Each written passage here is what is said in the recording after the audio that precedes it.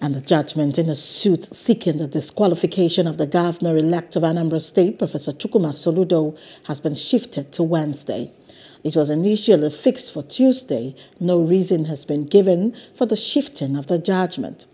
The plaintiffs are claiming that Professor Soludo provided false information in a form he submitted to the Independent National Electoral Commission and therefore was unqualified to stand for the Anambra State governorship election.